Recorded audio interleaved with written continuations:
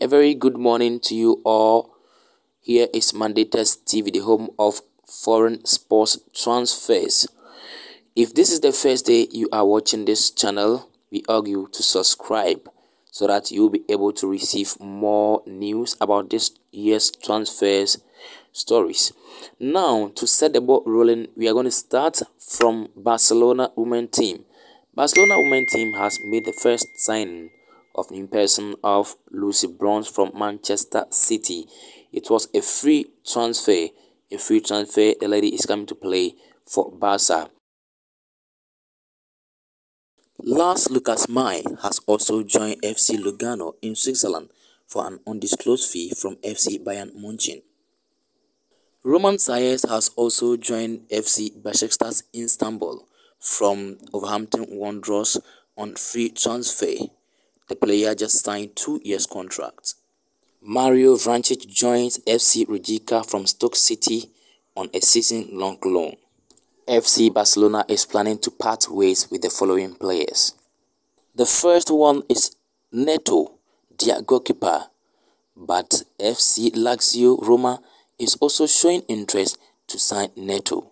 FC Barcelona is also considering the possibility of terminating the contract of Samuel Umtiti, but there may be also suitors who will chip in for the centre-back.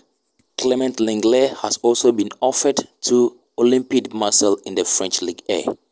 Ousmane Dembele's move to Chelsea is in jeopardy because Barcelona is considering to give him a contract extension after the financial levies has been approved. Barcelona president Joan Laporta has promised Leeds United Rafinha that he will try his possible best to sign him to play for Barcelona this summer.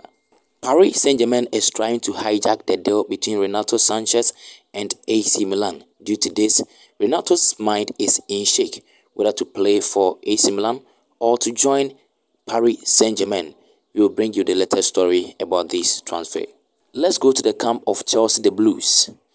Chelsea the Blues is in contention to sign Milan's after the deal for Romelu Lukaku Bologna Minama to Inter Milan on loan is completed. Still in the camp of Chelsea, as they are also considering the possibility to sign Glesson Bremer of Torino to be the ideal replacement for Antonio Rudiger, who just left to FC Madrid. If this is the first day you are watching this page or this channel on YouTube, it is Milan'S TV. We urge you to subscribe and share for more transfer stories.